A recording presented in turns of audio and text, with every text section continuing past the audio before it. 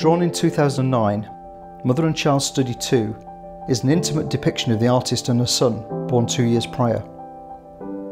The drawing forms part of a series of works on paper and canvas, created between 2009 and 2010, exploring the subject of pregnancy and motherhood, taking inspiration from Leonardo da Vinci's own exploration of the subject centuries earlier.